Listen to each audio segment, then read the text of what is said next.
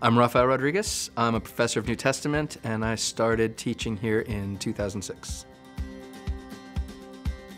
Honestly, I think the reason I focused on the New Testament was the professors that made the biggest impact on me were my New Testament professors. So when it came time to start focusing on things in my graduate program, the New Testament courses were the ones that really caught my interest. What I think is most interesting about the New Testament is not just what the words on the page say, but thinking about the people behind the words. I try to bring these experiences into the class, so it's not just what does this text mean, but also what did it feel like to hear this story. I also like reading in other fields. I love reading about history and about social science. I wrote a book over the summer that I'm kind of in the final stages of polishing and all that. And I'm lazy, so I like watching TV. I like listening to podcasts.